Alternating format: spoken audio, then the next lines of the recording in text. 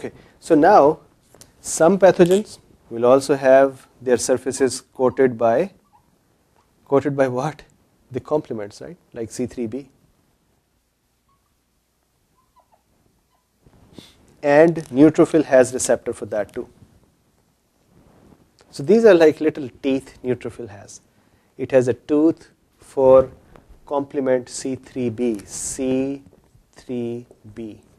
These chemical substances, C3b, IgG, the MBL, mannose binding lectin, these are called opsonizers or opsonins.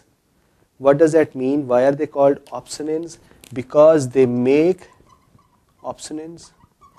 They make the pathogen delicious for neutrophil and macrophages to eat them. They sugar coat them, literally. They coat them with the fun, delicious things, and the neutrophil and macrophages, actually both, they have receptors. So I just had written those receptors here. What are these receptors? So C3b, this receptor is going to be called C1q. This receptor is called C1q. MBL, this receptor is, so this is C1q, which binds MBL. The complement binding receptors are complement receptor 1 and 3. Once again, MBL receptor is C1q, and IgG receptor is Fc, so that is for the Fc portion of the IgG, Fc gamma IR.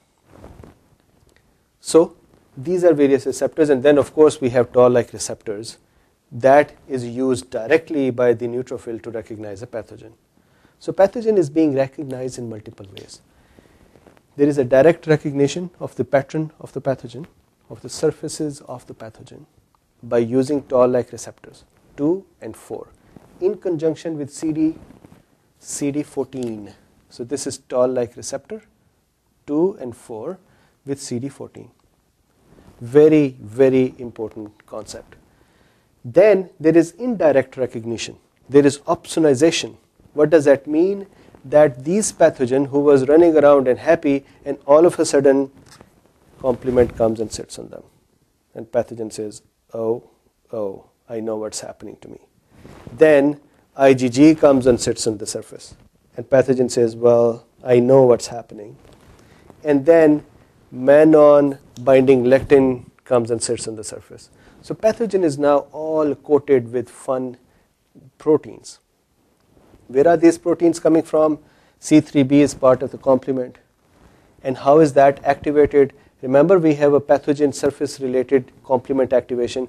If not, please remember we would be talking about it in our next lectures. As part of immunology, we will cover the allergies and the complement activations and the pathologies of the immunology. So C3b is one part of the complement system, and that is available to coat the pathogen. Mannon binding lectin, where does that come from? Liver.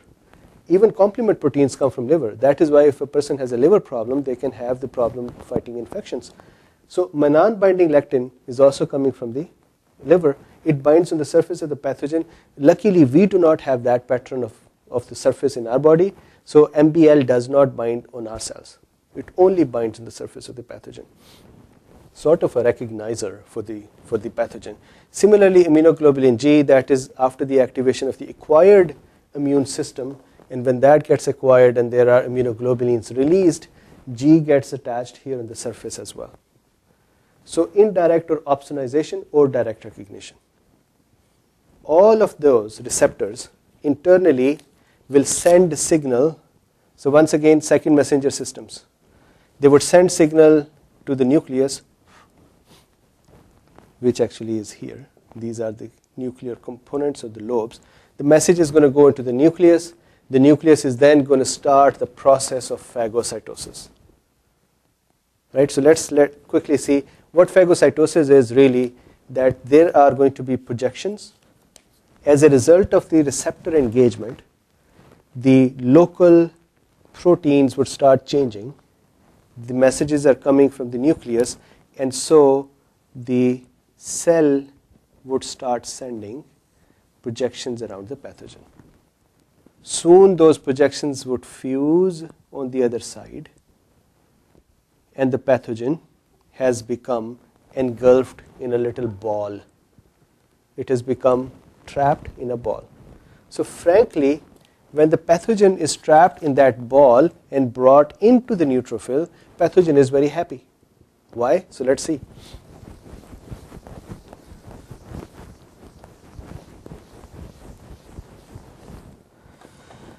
So now we have a neutrophil,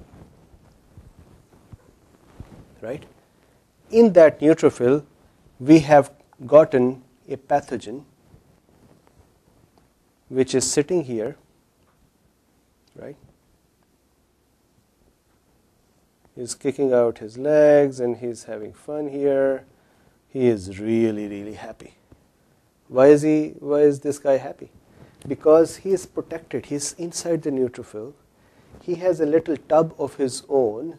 He's bathing in there and he's having fun. And the material in here, the thing which are filled here, what is that? That is whatever got phagocytosed from outside. Happy pathogen. So he is happy in there and he's having fun and he's thinking, wow, my God, I'm in a 5-star hotel and I've been given this little jacuzzi in here. What it doesn't know is that this neutrophil, remember, this is a really bad thing. It is keeping an eye on this thing. So this neutrophil with multi-lobed nucleus is looking at this pathogen. And what it is doing is that it has, remember we talked about it, that neutrophil has 3 types of granules. So the very first type of granule, primary granule or a xerophilic granule. Then it has secondary granule and tertiary granules. What it is going to do is it's going to bring that granule near and engage it. So if I make the granule here, what is this? This is the lysosomal granule coming from the neutrophil. And it has gotten fused with the phagosome. What is phagosome? Phagosome is the granule or the vesicle in which the bacteria or the pathogen is trapped. That is phagosome. We have eaten it. Now we have attached to that lysosome. What would happen is from the lysosome, the digestive enzymes are going to be poured into this tub, into this phagosome. So bacteria actually now feels even more happier. Why? Because he thinks, oh, I'm getting a little warm bubble soap, bubble bath. So he's even more happy. I'm being served. Here comes some bubbles and here comes some warm water and I'm all happy. But what it doesn't know is that these chemical substances, the soap which he thinks, the bubble bath which he thinks, that is going to come and kill the bacteria. So when the bacteria is going to raise himself above this bubble bath, he's going to find, so if I make that bacteria, when it's going to raise itself above, it's going to find that the remaining portion is gone. Where did that go? That got digested by these chemical substances. So at the end of the day, what's going to happen is that the bacteria is going to get dissolved, it's going to get broken up into pieces, and those pieces are going to be then digested. Right? So now, what does neutrophil has here? This seems pretty dangerous, right? So what does neutrophil have over here? So let's very quickly talk about that. Very important thing. This is your fundamental of inflammation and fundamental of innate immunity.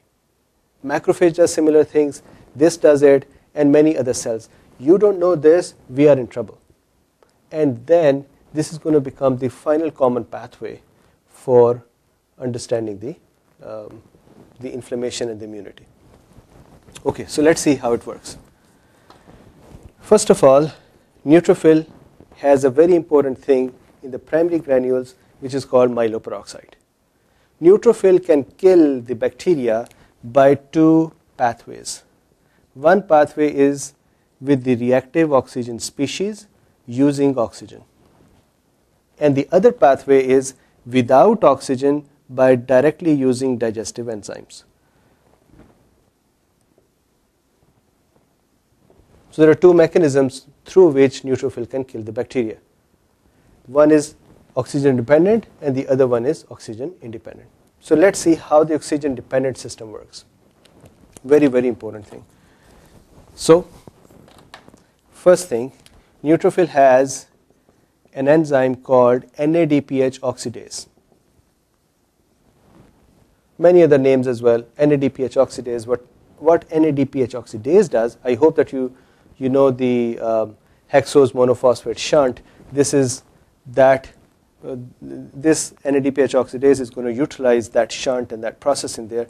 End of the day, it's going to pick up two oxygens and convert them into superoxide. Superoxide. So superoxide, what is that? Superoxide, pay attention, superoxide is two oxygen molecules sitting next to each other. So these are like twin monsters. These are twin monsters with a very severe bite. See this oxygen here, this negative here, the lonely oxygen electron in there. That electron is going to attack not only the pathogen, anything which comes in its way. It's going to attack that and eat it up or destroy it. Actually, these reactive oxygen species cause problem for us as well. Atherosclerosis is supposed to be due to the reactive oxygen species. Then aging phenomena in our body is also said to be using the Ross systems to age our cells. So it's a very dangerous mechanism which is done, and oxygen, these twin monsters, superoxides, are one thing which does it. This uses the enzyme NADPH oxidase. Then, if we have this monster available, there is another enzyme which is called SOD, or superoxide dismutase, which will pick up these and hydrogens and convert this to H2O2 plus. So this H2O2 is hydrogen peroxide. Again, this hydrogen peroxide is a very important reactive oxygen species, and that is also used to digest the bacterial components. Then, now this same process happens in macrophage as well. The same process happens in macrophage as well, but remember this thing, the next step does not happen in macrophage. Next step does not happen in macrophage. So the myeloperoxidase, we talked about the primary granule containing myeloperoxidase. If the neutrophil has myeloperoxidase, then what it does is it picks up H2O2 and some halogenating ion, so let's say chloride, it produces HOCl plus water or whatever is the remaining equation. So this is another big monster. So we have now three monsters. We have this twin superoxide monster, then we have this hydrogen with the twin monster. This is the hydrogen peroxide, two hydrogens and two of those. And then we have hydrogen chloride or hypochlorite or bleach. Do you know that our body actually uses bleach to kill bacteria?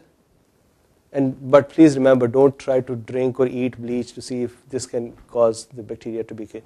Bleach is the strongest antibiotic present within our body. Our body uses bleach as a final common pathway to kill bacteria. But please don't try to take bleach as a medicine. Bleach is used in a similar way to detoxify various surfaces and to clean things. That is the same thing which is used here.